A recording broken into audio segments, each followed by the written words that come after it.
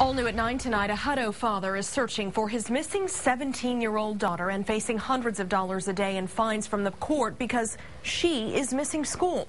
So we went looking in depth at what parents are responsible for when it comes to a child's attendance at school.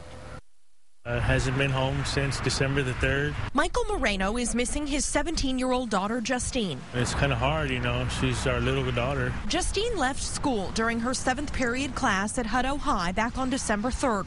She hasn't been home or back to school since. For her not to get off at the bus stop, you know, within 15 minutes, I knew something was wrong. But he also knew his daughter had been skipping school. There was a warrant out for her arrest on truancy charges. And even though he believes she ran away on her own, he put up these flyers all over town. It's just hard on the truancy, you know. As far as kids going to school, they think it's a joke, you know. It's not a joke. And he's sure of that now.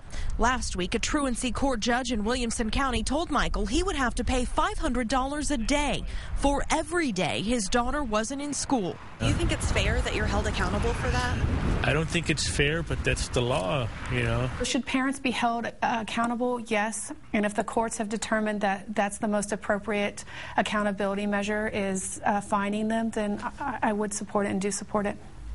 School principal Brandy Baker won't talk specifically about this case, citing privacy rules, but says the school does a lot to keep their 1,300 students in class. We're not going to give up, and they'll continue to get phone calls and letters and emails, and we'll knock on their door because we really want those students to be here. That determination appears to be working at Hutto, where 96% of the students attend class regularly. I just wanted to come home.